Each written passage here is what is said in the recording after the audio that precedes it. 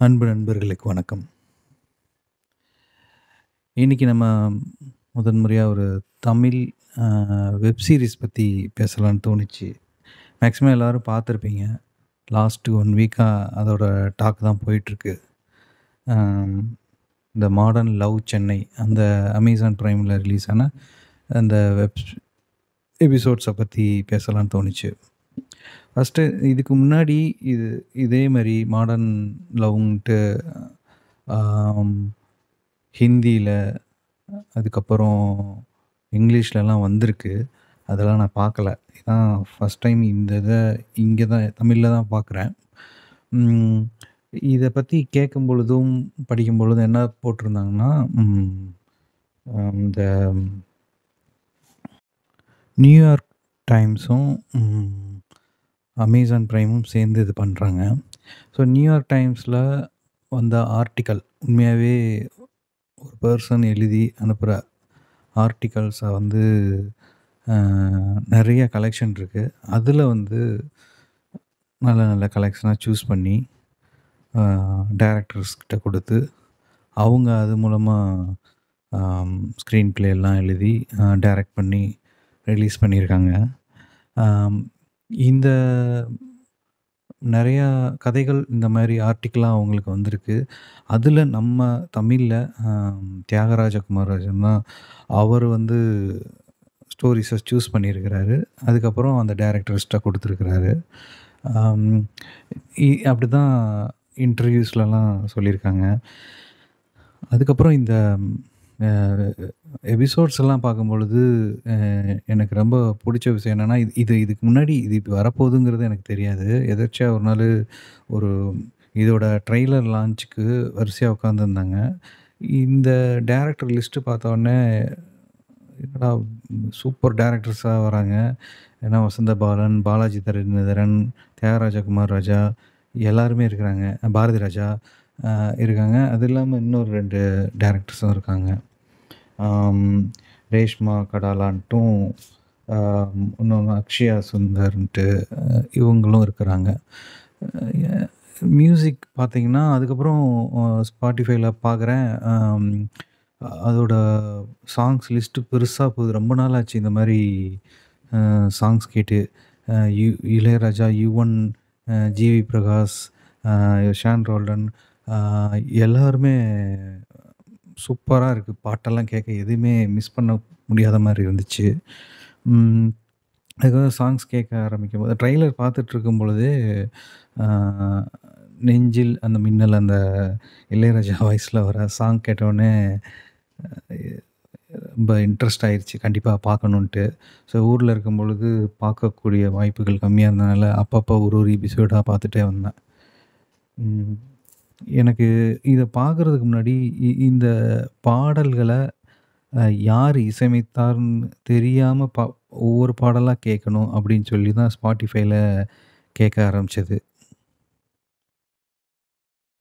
இந்த இதெல்லாம் கேட்க ஆரம்பிச்சது. எல்லாமே எல்லா பாடல்களுமே அழகா இருந்தது. ஸோ நம்ம பாடல்கள்ல இருந்து அப்படியே போவோம். ஆம் ஃபர்ஸ்ட்டு அ நியாயும் நியாயம்ங்கிற அந்த சாங் வந்து அ இந்த இதில வந்து டைட்டில் சாங்கா வருது. அழகா இருக்கு. அ வரிகளும் நல்லாயிருக்கு. யுவன் சங்கர் ராஜாவோட மியூசிக். அதுக்கப்புறம் ஜிங்கரதங்காங்கிறது வந்து இந்த சாண்ட் ரால்டனோட அந்த யுனிக் வாய்ஸ்ல அந்த கரகரப்பான அந்த யுனிக் வாய்ஸ்ல வந்து ரொம்ப ஃபன்னாவும், இன்ட்ரஸ்டிங்காவும் இருந்துச்சு அந்த சாங்கும். அதுக்கப்புறம் சொல்லவே தேவையில்ல. நெஞ்சில் ஒரு மின்னல் இளையராஜா, ஒரு அந்த மார்கழிங்கிற இதெல்லாம் அந்த எபிசோட் பார்க்கும்போது தான் தெரிஞ்சது. இந்தந்த சாங்ஸ்லாம் இந்த எபிசோட்ஸ்ல வருதுன்ட்டு. இந்த மார்கழியில வர பாடல். அதுக்கப்புறம் ஜிவி பிரகாஷோட குக்குன்னு அந்த பாடல். இதில இன்னும் இன்னும் இன்னும் எனக்கு ரொம்ப புடிச்ச பாட்டுனா, ம் ரொம்ப ரொம்ப புடிச்ச பாட்டுனா, யுவனோட பேரன்பே அந்த பாட்டு இமைகள்ங்கிற அந்த எபிசோட் பாலாஜி தரணிதரனோட இதில வரும். அது என்னோட ஃபேவரைட்ன்னு சொல்லலாம். எனக்கு ரொம்ப புடிச்சிருந்தது. அது இல்லாம நெறையா பிஜிஎம் மாரி குடுத்துருக்கிறாரு.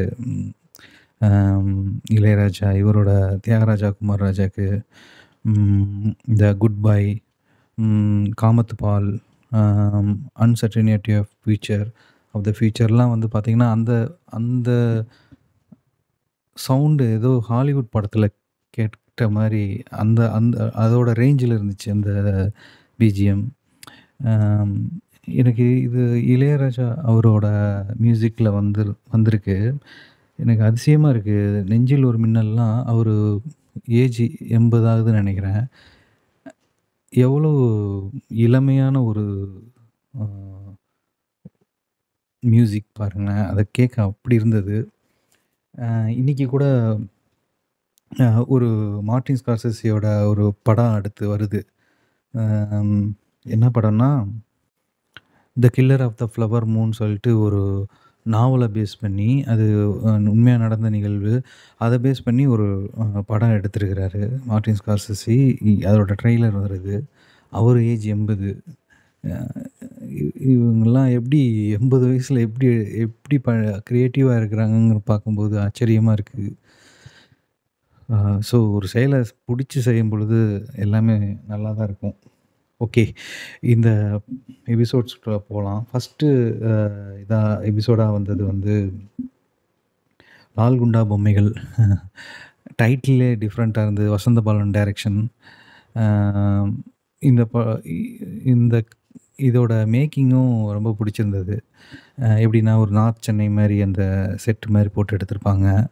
அம் இந்த கதைய நான் அந்த படத்த இந்த எபிசோட பார்க்கும்பொழுது, இது ஒரு மாரி ரொம்ப சீரியஸாவும் இல்லாம, ஆனா சீரியஸாவும் போகுது. அதில ஒரு ஒரு ஃபன்னாவும் போயிட்டு, மிங்கிள் ஆயி போயிட்டே இருக்கு. சீரியஸ்னஸ் மாரி இருக்கும்.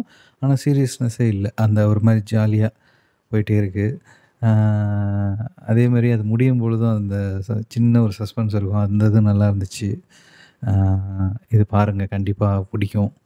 ஆ இ அ அதுக்கப்புறம் பார்த்தது எல்லாம் ஷார்ட்டா சொல்லிட்டு போறேன். நீங்க கண்டிப்பா பாருங்க. இமைகள் இது ரொம்ப ஃபேவரைட்டான பாலாஜி டைரக்ஷன்ல வந்த இமைகள். ம் இதில வந்து அ ஜீவா சங்கர்ங்கிறவர் வந்து ஃபோட்டோகிராஃபி பண்ணியிருந்தாரு. நல்லாருக்கும். அந்த ட்ரெயின், எலக்ட்ரிக் ட்ரெயின் அந்த இதுலலாம் எடுத்திருப்பாங்க. மெட்ரோ இதுலலாம் எடுத்திருப்பாங்க. நல்லாருக்கும். இதோட கன்டென்ட் வந்து ரொம்ப புடிச்சிருந்தது. ஒருத்தவங்களுக்கு பார்வை இழந்துக்கிட்டே வருவாங்க. ஸோ அந்த ஸ்டேஜில நடக்கிற லவ், வாழ்க்கை, புரிதல், அ இந்த கதைகள் எல்லாமே வந்து லவ்வுங்கிறது தான் மெயினா வச்சு கொண்டு வராங்க. உண்மையா சொல்லணும்னா இது எல்லாமே அ எப்பயும் நார்மலா சொல்ற மாரி ஒரு ஆணின் பார்வையில இல்லாம, எல்லாமே ஒரு பெண்ணோட பார்வையில நடக்கிற மாரி தான் இருக்கும். பெண் சம்மந்தப்பட்டு தான் இருக்கும். அதனாலேயே இது வந்து கொஞ்சம் ஃப்ரெஷ்ஷா இருந்த மாரி எனக்கு ஒரு ஃபீல் ஆச்சு. இந்த எபிசோட்ஸ் எல்லாமே. அ அது ஒண்ணு. அதுக்கப்புறம் இதோட கன்டென்ட் வந்து லவ் தான். ஆனா, இதில வந்து நெறைய ஹோப் இருக்கிற மாரியே இருக்கும். இப்ப இந்த அ லால் குண்டா பொம்மைகளும் அப்படிதான். நெறைய தோல்விகள் வரும். ஆனா, அடுத்தடுத்து எதுவுமே வந்து லவ்வுங்கிறது வந்து ஒரு ஒரு ஒரு ஒரு தடவ முடிஞ்சிற போறதில்ல. நெறைய ஹோப் இருக்குங்கிற மாரி அது வரும். அதேமாரி இமைகளும் அப்படிதான். அ அதில ஒரு சீன் வரும். ஒரு டி நகர் மாரி ஒரு ஏரியால ஒரு பர்ச்சேஸ் நடத்திட்டு வெளிய வந்து சண்ட போடுவாங்க. Husband and wife. அதுக்கப்புறம் ஒரு சண்ட வரும். அதுக்கப்புறம் அவங்களுக்குள்ள நடக்கிற கான்வர்சேஷன், புரிதல் அந்த இதெல்லாம் அழகா கொண்டு போயிருப்பாங்க. ரொம்ப புடிச்சிருந்தது. லால்குண்டா பொம்மைகள் வந்து இவர் ம் ராஜ்மோகன் டைரக்ஷன்ல அம் ஷான் ரோல்டன் மியூசிக் அது. இதில மேக்ஸிமம் இவங்க ஃபோட்டோகிராஃபில நிரோஷா, அ ஜீவா சங்கர் இந்த மாரி விகாஸ் வாசுதேவன் இந்த மாரி நெறையா சஃபுல்டா பண்ணியிருக்கிறாங்க. ஒவ்வொரு எபிசோடுக்கு ஒரு ஒரு ஆளுன்ட்டு. ஸோ இமைகளும் நல்லா இருந்தது. யுவன் சங்கர் ராஜா மியூசிக். அதுக்கப்புறம் காதல் என்பது கண்ணுள்ள கண்ணுல ஹார்ட் இருக்கிற இமோஜின்ட்டு அ டைட்டிலே ரொம்ப லாங்கா போகும். அ இதில நடிச்சிருக்கிறவங்க வந்து ரித்து வர்மா, டைரக்டர் ரேஷ்மா கடாலா. இந்த இத வந்து ஒரு சீரியஸா எடுக்கல. இது வந்து ஒரு ஃபன்னா அழகா எடுத்துட்டு போயிருக்காங்க. இதுவும் ஒரு பொண்ணோட ஆங்கிள்ல தான் இருக்கும். ம் எ ஒரு 90ஸ்ல இருந்து வந்தவங்களுக்கெல்லாம் இது ரொம்ப அட்டாச்மெண்ட்டா இருக்கும். ஏன்னா, "அலைப்பாயுதே", "மின்னலே", மத்த அந்த டைம்ல வந்த சாங்ஸு, மூவி சீன்ஸ் எல்லாம் அதில வந்துக்கிட்டே இருக்கும். இந்த படம் கண்டிப்பா பாருங்க. இது ஒரு ஃபன்னா தான் இருக்கும். ம். அதுக்கடுத்து இந்த எபிசோட்ஸ்லயே எனக்கு ரொம்ப புடிச்சதுல ஒரு எபிசோடு வந்து மார்கழி, அடுத்த எபிசோடு. அதுல வந்து பார்த்தீங்கன்னா, அ டைரக்ஷன் வந்து அக்ஷயா சுந்தர்ன்னு சொல்லிட்டு, இதுக்கு முன்னாடி அவரு என்ன படம் பண்ணியிருக்காருன்னு தெரியல, நான் தேடல. ஆனா இந்த படம் வந்து ம் ஒரு மாரி ஒரு மதிய வெயில், ஒரு கோடை காலத்துல இருக்கிற ஒரு மதிய வெயில், இள வெயில் மாரி. மதியத்தில ஒரு மதியம் நேரத்தில ஒரு லைட்டா அடிக்கிற வெயில் மாரி, அந்த ஃபோட்டோகிராஃபி அப்படி அழகா கொண்டு போயிருந்தாங்க. ஆம் சஞ்சுளா சாரதின்னு ஒரு பொண்ணும், ஆ சுகோஷாங் சொல்லிட்டு ஒரு ஒரு பையனும் நடிச்சிருப்பாங்க. அவ்வளோ ஃப்ரெஷ்ஷா இருந்தது. இந்த இதில வந்து ஹைலைட்டான விஷயம் என்னன்னா, அ இத நான் பார்க்கும்பொழுது எனக்கு இது துள்ளுவதோ இளமையோட ஞாபகம் வந்தது. அதில வந்து ஒரு பையனோட ஆங்கிள்ல கொண்டு போற மாரி இருக்கும். ஒரு சில சீன்ஸ்லாம். ஆ அதில வர யுவன் சாங்க அப்படியே இங்க வந்து அ அப்படி இளையராஜா வேற மாரி சூப்பரா பண்ணியிருப்பாரு. இது வந்து பொண்ணோட ஆங்கிள்ல போகும். எடுத்தோனே அந்த பொண்ணோட அ முகம் வந்து பொலிவற்று இருக்கும். அவங்க குடும்ப பிரச்சனையினால பொலிவற்று இருக்கும். அடுத்தடுத்த சீன்ல அதுக்கப்புறம் வர லவ் அதனால அந்த லவ்னால அந்த பொண்ணு வந்து எப்படி அந்த டிரான்ஸ்ஃபர்மேஷனே தெரியும். படம் ஸ்டார்ட்டிங் அப்ப அந்த பொண்ணு பொண்ணு பாருங்க.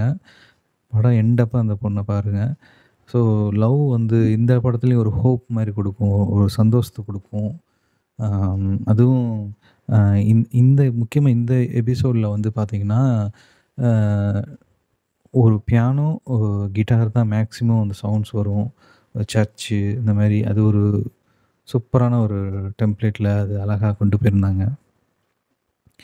இது ரொம்ப ஃபேவரைட்டான இது வந்து ஒரு ஒரு மாரி அ ஃபுல்ஃபில்லா இருந்தது. இந்த ஒரு முக்கியமா இந்த மார்கழிங்கிறது எனக்கு ரொம்ப பிடிச்சிருந்தது அந்த எபிசோட்.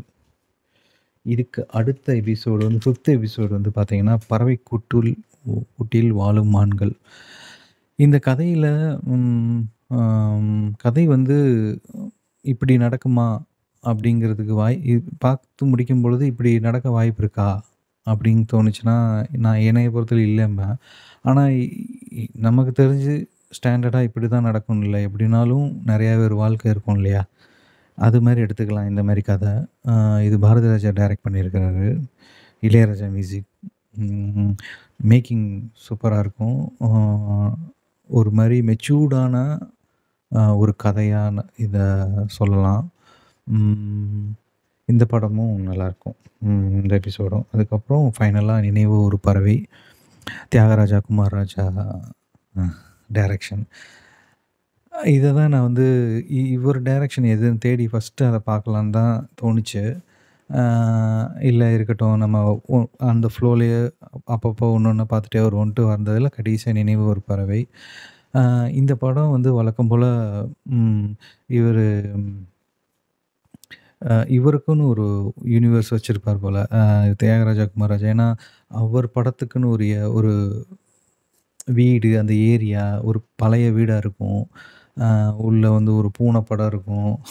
அவருக்குன்னு ஒரு யூனிவர்ஸ் இருக்கும். அது ஒவ்வொன்னுத்துக்கும் ஒரு மீனிங் இருக்கும். மேபி இருக்கும். இந்த கதையா பார்க்கும்பொழுது, அ ஓரளவு அண்டர்ஸ்டாண்ட் ஆகும். ஃபைனலா என்ன இ ஓப்பனா சொல்லணும்னா ஃபைனலா என்ன எண்ட் ஆகுது? என்ன மாரி ஒரு எனக்கு புரியல சொல்லணும்னா. ஆ எதுல முடியுதுங்கிறது வந்து புரியாம இருந்துச்சு. ஆனா இதோட ஃபோட்டோகிராஃபி, அதுக்கப்புறம் மியூசிக் இளையராஜா வந்து செமையா பண்ணியிருப்பாரு. அந்த பேக்ரவுண்ட் மியூசிக்லாம். ம். ஸோ இந்த படமும் எனக்கு பிடிச்சிருந்தது. ஆனா இது எல்லாத்தையும் பார்த்துட்டு வரும்பொழுது, என்னோட ஃபேவரைட் இது வந்து ரேங்க்லாம் கிடையாது. இது ஃபர்ஸ்ட்டு அது இது இது நல்லாயிருக்கு, இது நல்லா இல்லலாம் கிடையாது. 6மே சூப்பர். ஆனா எ என்னோட பிக் வந்து என்னன்னா, ஆ மார்கழி. எனக்கு ரொம்ப பிடிச்சிருந்தது மார்கழி. அதுக்கப்புறம் இமைகள். இது எதையுமே இது சூஸ் பண்ண முடியல. ஆனா மனசுல ரொம்ப நெருக்கமா இருந்தது மார்கழியும், இமைகளும் சொல்லலாம். அம் ஸோ உங்களுக்கு எந்த மாரி எந்த எபிசோட் பிடிச்சிருந்ததுன்னா கமெண்ட் செக்ஷன்ல சொல்லுங்க. அ வேற இந்த படத்துல அது முக்கியமா அந்த மார்கழியில எண்டுல வந்து ஒரு சின்ன ஒரு பிட் சாங் வரும். அத கேளுங்க. ஒரு 2 லைன் தான் வரும். அழகா சூப்பரா இருக்கும். அ வேற ஸோ ரொம்ப நாள் கழிச்சு ஒரு நல்ல ஒரு சாங்ஸ் பிளேலிஸ்ட் கிடைச்சது. ரிப்பீட்டடா கேட்டுட்ருக்கேன். நல்லாருக்கு. பெரிய லிஸ்ட்டா இருக்கு. அதுவே ஒரு ப்ளஸ்ஸு. அது பாட்டுக்கு ஓடிட்டுருக்கு. நல்லா கேட்கறதுக்கு நல்லாருக்கு. சில எபிசோட்ஸ வந்து ரிப்பீட்டடா பார்க்குற மாரி இருக்கு. ஸோ கண்டிப்பா அமேசான் பிரைம்ல இத பாருங்க. அ எந்த எபிசோடும் உங்கள வந்து ஏமாத்தாது. என்கேஜ்டா தான் வச்சுக்கும். அ இன்னொன்னு ப்ளஸ் வந்து என்னன்னா, இந்த படம் வ வ இந்த எபிசோட்ஸ்லாம் வருதுன்னு எனக்கு தெரியாது. பார்க்கும்போதும் எந்த ஒரு பெரிய பரபரப்பும், எதிர்பார்ப்பும் இல்லாத மாரி பார்க்கறதுனால, இது ரொம்ப மனதுக்கு நெருக்கமாவே இருந்துச்சு. ஒரு பொறுமை மனநிலையில பார்க்கறனால, அ எல்லா எபிசோடுமே நல்லா இருந்துச்சு. ஓகே மக்களே! கண்டிப்பா பாருங்க. இன்னொரு எபிசோட்ல நம்ம மீட் பண்ணுவோம். இன்னொரு புத்தகத்தோட மீட் பண்ண போறோம் அடுத்து. அ நெக்ஸ்ட் வீக் வந்து ஒரு புத்தகம் தான். ஓகே நண்பர்களே! நன்றி, வணக்கம்.